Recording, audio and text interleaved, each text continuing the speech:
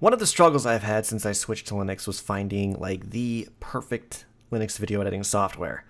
And of course you're never really gonna find something perfect, but you always want to find the best tool for the job.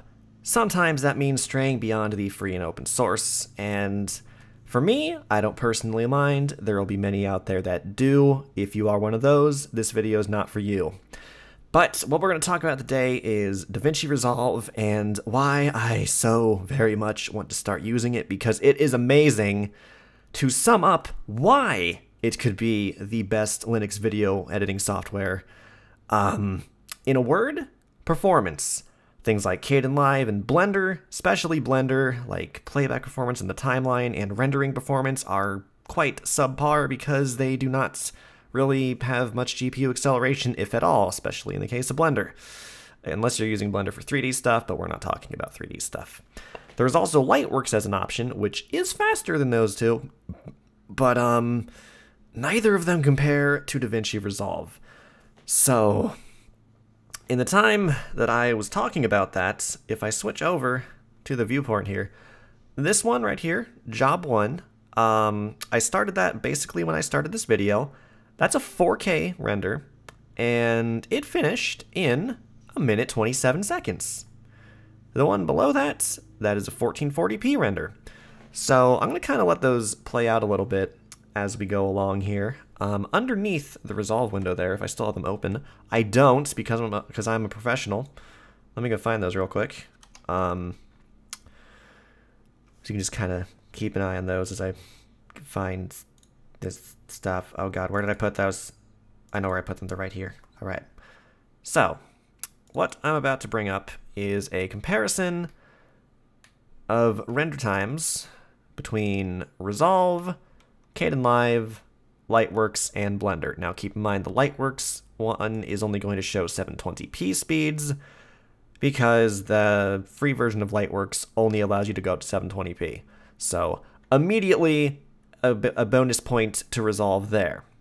Anyway, as you can see, the 1440p render was in slightly faster than real time. This is a 1 minute and 1 second long clip. 53 seconds for 1440p, 1:27 for 4K.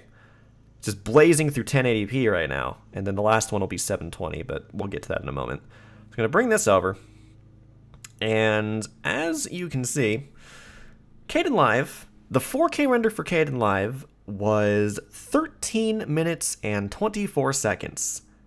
So I don't know why there's such a huge discrepancy for that. Maybe something to do with the file format, because I think there's supposed to be certain things better optimized for higher resolutions, but whatever, things are weird with that. 1440p took 2 minutes and 2 seconds, only 3 seconds faster for some reason than 1080p, 720p, 1:51. So as you can see here, the total time for DaVinci Resolve to do all of these, let's see, 1:27, that's gonna make 2 minutes 2 seconds, 2 minutes 55. We'll just round that to about 2 minutes 25 seconds? 23? Is that 23? 2 minutes 23 seconds? Somewhere around there, 2 minutes 20 something seconds. So basically, in the time it took DaVinci Resolve to render 4K, 1440p, 1080p, and 720p, Kdenlive would have just gotten done with either the 1080 or the 1440 render. So that's just render performance, mind you. Now, if you use a proper codec for video editing in the first place, something like ProRes, things like DaVinci Resolve will work just fine with that, Lightworks as well. Blender still will not in terms of playback performance in the timeline, because Blender's video sequence editor it's not very well optimized, which is unfortunate. But based on these results, I'm caring less and less. Now, as with many things though, as great as it seems here, and it is great, oh yeah, another thing that I wasn't able to show in these tests here, if I add like any sort of effects, like even some slight basic color correction with Kdenlive or Blender, the render times just like multiply basically. With DaVinci Resolve here, let's go to the color tab real quick. So let's see, this will raise up gain a little, we'll lower the gamma and bump the lift. Let's not do that. Let's at least make it look somewhat presentable. Raise the gain, lower the gamma. Let's kind of leave it like that way. Can I do like a zoom? Probably. Okay, either way, that's just a basic color correction. Let me go back to the deliver tab. Let's do the, we'll do the 720p for quickness. Do that again. And it's still flying through it, just like before. And that is the beauty of GPU acceleration. Even with that, it was minimal color correction, yes, but if I did that in DaVinci Resolve, or sorry, in Kdenlive or Blender, like the render times would just increase massively from simple effects like that. So that's not going to be a problem with Resolve. And I don't know if it'll be a problem with Lightworks, but eventually I am going to do a bit more of a comparison here. Okay, as you can see, it did still increase the render times. We had 31 seconds here instead of 18, but I mean, that's still a hell of a lot faster than what I would get with Kdenlive. Okay, let's go ahead and do, let's look at the 4K one again, just for worst case scenario. So render that again. See how long that takes. Based on that, it's still only going to take like 2 minutes. So we'll let that go in the background once more as we're talking here. So as with everything that comes good on the Linux side of things, there are always caveats. So the performance alone is reason enough for me to look past the issues with Resolve, but the issues are pretty major. First and foremost, that anybody who tries out Resolve will notice is on Linux, you do not get audio through your system sound. You can only get audio out through Blackmagic hardware, which is very annoying, and I hope that that's not the case forever, but at the moment it is, and that sucks. And that would probably be the biggest issue and a deal breaker for a lot of people, unless you already have or are willing to get Blackmagic hardware. The next thing, if you are trying to run it on a Linux distribution that is not officially supported, which would be Red Hat Enterprise Linux or CentOS, those are what Blackmagic officially supports for DaVinci Resolve. If you're trying to run it on something else, you'll need to do some linking of like libraries and whatnot, which isn't that hard to do, but for the average user, that might not know how to do that, and it's a little issue there, but that's like the easiest one to work around. Also somewhat significant though, okay, look at that, that still took 1:30 for the 4K render. So 720p's time bumped up a little, but the 4K render took like the same amount of time basically. It's awesome.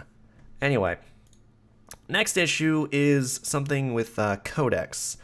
So one thing that, like, this didn't used to be a problem. In version 12.5, the current version is just DaVinci Resolve 14. In 12.5, this was not a problem. So ProRes works just fine. Previously, DNX HD would also work just fine. But for some reason in Resolve 14 here, if I try to bring in a DNX HD clip, it breaks Resolve for some reason. Sometimes it immediately crashes with the segmentation fault, other times it just kind of freezes like this. Another possibly relevant to that issue is trying to use the built-in media browser and like going to locations that have clips possibly with those codecs it does not like. It just also immediately causes it to crash, but that's not too big of a deal because you can just use your file browser and you'll be just fine. Another thing I've found with codecs is if the audio is in AC3, which that seems to be one of few cases where it actually does cause Resolve problems, you can't import it into Resolve either. Other audio formats work fine, like AAC or PCM.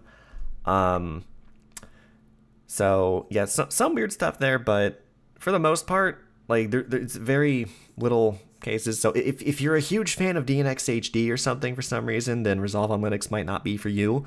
But if you're fine using other stuff like ProRes, you'll probably be okay.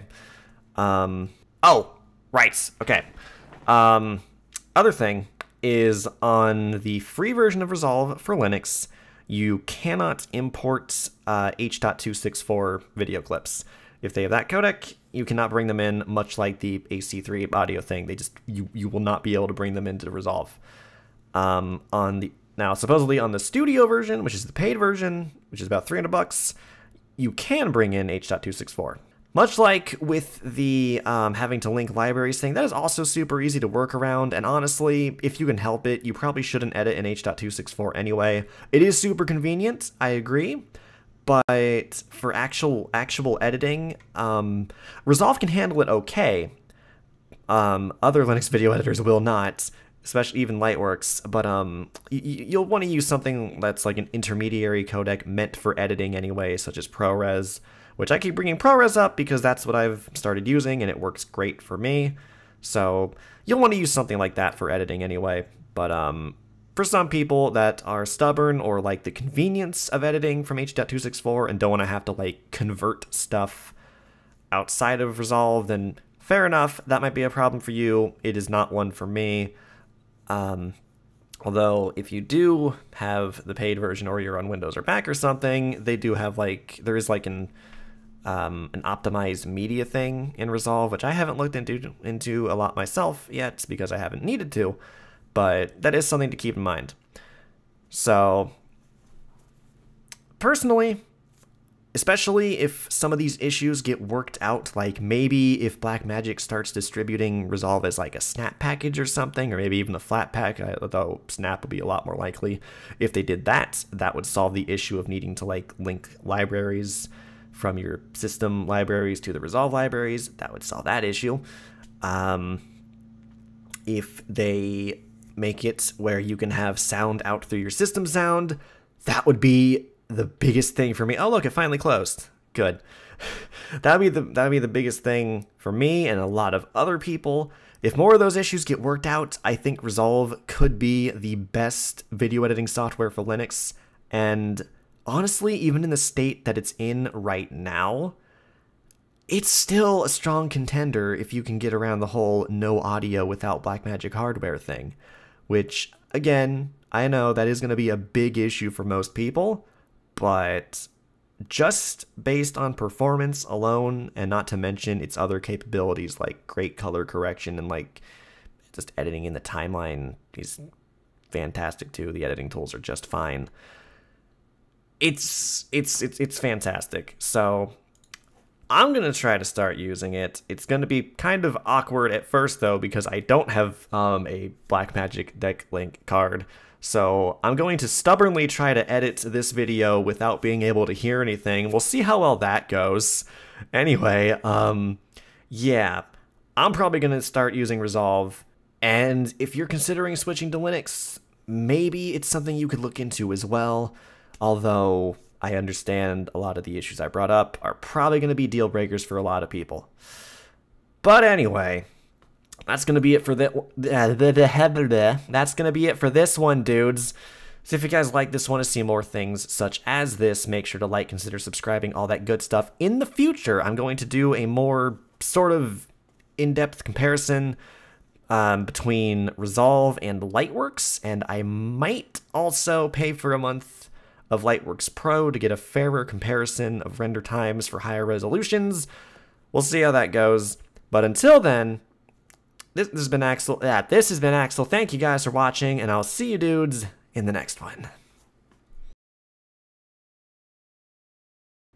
I realized there was something I completely forgot to bring up.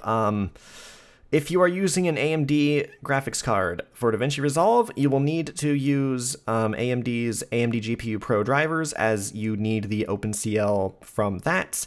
The free OpenCL implementations will not work with Resolve, unfortunately. If you're on Nvidia, you should be okay. That is all I wanted to add in there. So, relevant to that reason, if you're on AMD, you'll probably need to use either Red Hat Enterprise Linux, CentOS, or an Ubuntu long-term support release, as those are the only three things that the AMD GPU Pro drivers officially support. That is all. Thank you. Goodbye.